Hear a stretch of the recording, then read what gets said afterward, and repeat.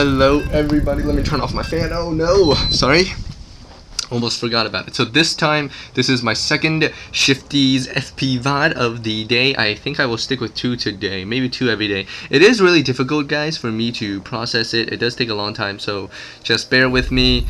I am trying to use Sony Vegas, and it is fantastic, but it takes longer to compile. So anyways, let's see how this is. This is a game on Lost Temple. It is a TVP because I always play T, so the matchups are, you know, always T involved, and it's my FPVOD anyways, I guess. So it's always just watching me play T. This is Lost Temple, and I think this game I will go for a 2 barracks and see what he does, and then just counter it. Not do anything too innovative, like thinking ahead already, going for 3 barracks marauder. I will not be doing that. Anyways, I throw down my supply depot right by his I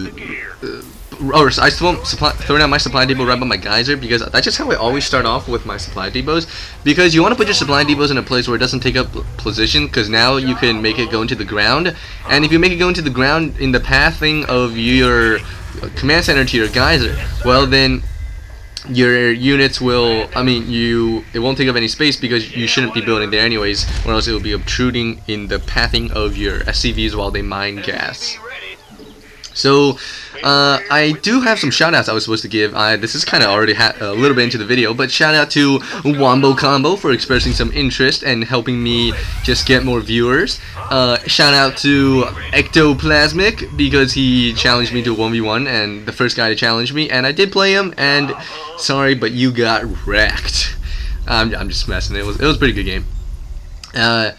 Shout out to and all the guys who sent me replays. Just thank you guys for showing some interest, and I am casting them. So, you know, we have Yako, Jorgen, Base. I don't remember your actual name, I just know your player name, Base, and we have Obese Hydra. So thank you all of you guys for showing some interest in my channel.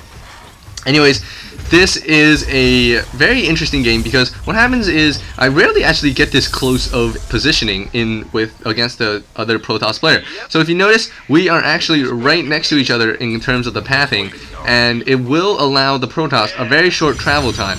Personally, I would not like this because if I wanted to expand, it would give me some trouble, whereas for the Protoss, his units are much more mobile. He is getting a the Protoss player is getting his cybernetics after he starts building his first Zealot. You could see it in the gateway. He has that little circle that's kind of moving. That means units are being built. And what I do is kind of a mistake, is I decided to go for a Reaper because somehow I thought that it would take him a long time to get that first Stalker up, but I don't know. So let this be a lesson to all of you. If you see the other player getting cybernetics, and anytime that he's getting it, he is going to be able to get that Stalker up before you get your Reaper into his base and do much damage, because one, Stalkers have that incredible range against Reapers. They move very fast, and by the time you build your Reaper and get it to his base, he will have constructed the first Stalker. So it was a waste of resources for me, and I was not able to research, for example, Combat Shield immediately. So that was my mistake of that game. I just started off the match and I already made a mistake. So there's this Stalker. I try to run away from it, but it is so easy to hit and run with Stalkers that I didn't even get to take out one. Didn't even get to take out one probe, and I already lost 50 minerals and 50 gas, so I was already behind. So just don't do it against Protoss unless the Protoss player is not going for cybernetics at all. Originally, if you go for 2 gate, by all means go for Reapers, because Reapers you can hit and run against those Zealots easily. Okay, so meanwhile, I have 2 gas up. I plan on getting a Ghost Academy soon, depending if I see a Robotics, but I probably will anyways, because Ghosts are just so good against any Protoss unit, regardless of whether they have Immortals or not. And I really should throw down a 3rd barracks, because I am going so heavily, investing so heavily in a Bio Ball, that I really need a 3rd barracks with a reactor to pump out those extra Marines. And so he tries to do a little attack, and I'm pretty sure by now he can scout that I am indeed going for Marauders and Marines. I am not going for all Marauders or going for all Marines. I scan his base, and I do see the Robotics going down, so immediately I throw down the Ghost Academy, because the Normally, typically, a Protoss player, when he goes for robotics, he is going to get one observer and build immortals. If he wants to get Colossus, that is a huge investment, because if you get because you have to research thermal lance. Without thermal lance, Colossus really aren't that effective. And it costs 300 minerals per Colossus and 200 for researching lance upgrades, so it's not too fantastic. If there's 2 bases for a Protoss player, then sure, but you rarely see it in a 1 base Protoss. So I am still producing out of my two barracks, and my income is actually kind of low. I do not have too much money constantly, and I build a turret right in the middle of my mineral line, and it does obtrude my mining a little bit, but this way you can cut down on your expenditures, because what you do is you build one turret there and you don't have to build anywhere else, and you can cover all of your mineral line. So one turret there is going to be able to cover all of your mineral line, because I feared that if he was going to go for a hidden void ray or 2, it would do a lot of damage, because I wasn't investing heavily in marines, and if he just charged up 2 void rays, I would get destroyed. So I just want that turret to discourage him from attacking if he did get any void rays. Anyways, my army is actually really small. I did research concussion shells and combat shield. I really need stim, but more importantly, I also need a turret near that little ledge, because it is very common for a Protoss player to research when he builds the when he builds the observer to stay on that ledge so he can constantly watch. And I do go in for attack. I snipe the immortal, but it just isn't enough. He does throw down 1 force field. It is not very effective. It split my army in 2, but not that much. And if you see right now, I put my marauder on the ledge, but he is able to snipe it, because no doubt there is a he does have a observer right here. So immediately I figured that out, and I try to throw down a turret right there so I can discourage him from having a vision of that ledge, and if I do decide to snipe him, for example, from the ledge, he won't see it. Anyways, I scan his ramp, because first of all, I wanted to see if he expanded at his natural, and if he did, those are 2 good force fields. Almost trapped my units, but did not. They just took a little more damage, but they still managed to get away. And now I have to pull my SCVs off the line to hold this off, because if he moved up into my base, I would not be able to hold this attack off.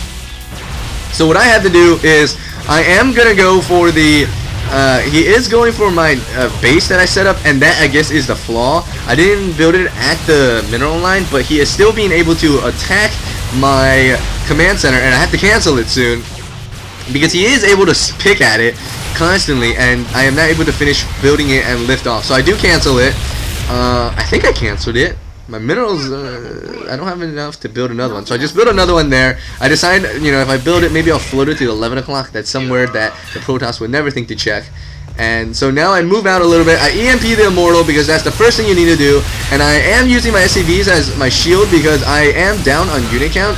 So I do have to use my SCVs to go and take some of the, be like a shock absorbent. And so this immortal is gonna fall because of my fantastic concussion shells, which I love. And so I just moved straight into his base, and at this time I was still thinking that he had 1 base, but when I see these probes right here, I realized that he expanded at the 12 o'clock. So I decided to move my army there and take it out. Although honestly, I should not have done that. I should have just set up a few bunkers outside of his base and kept my set up a contain there, because even though he is getting his expansion up, it is not going to be saturated as long as I do not allow his probe transfer. So now, since I split up my army, he saw it and he moves out, and he realizes that there's almost nothing in my base, and if he moves into my base now, he is going to be able to destroy everything I have. And while I am going for his base, he does set up 2 force fields, so he does kind of split my army in 2. These sentries don't do much damage against marauders, but they are still very effective. He warps in 3 stalkers. The stalkers are going to be able to easily clean up my 2 marauders, and the 1 marauder left behind the force field. This is a very bad game on my part. I made many mistakes.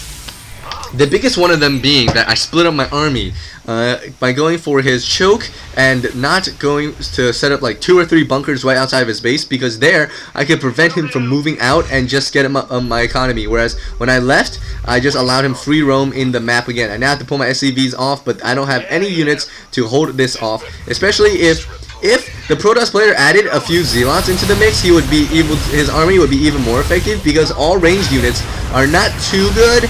You do want to throw in some melee units for Protoss. The Zealots are very good, but that is it. There's nothing I can do. So this is good game, and it's just that's it. It's good game. I made a couple mistakes, so this just goes to show that I am not perfect. I do make make many mistakes in the game, but just bear with me, and at least I'm showing you all my games. So thank you guys for watching.